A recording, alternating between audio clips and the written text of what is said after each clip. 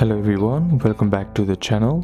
Hope you are doing well and fine, and in today's video I'll be showing you BandLab how to speed up. So without wasting any time, let's just jump right on the video and make sure to watch this video till the end and follow the steps as well. In order to speed up your track in BandLab, what you need to do first is head over and open up your BandLab app. Then once inside, be sure to be logged into your account as well. Now once logged into your account, what you need to do is tap on the plus icon on the bottom of the options, then open up your track or simply tap on import to import your track on the BandLab. Then once you have done with that, in order to speed up your track, what you need to do is select the track, then you'll find the three dotted icon, simply tap on that. Now once you're inside here, you'll find the option that says transpose, simply tap on that. Now in order to increase or speed up, simply move the slider to the plus point and then tap on the tick option on the bottom right corner of the screen.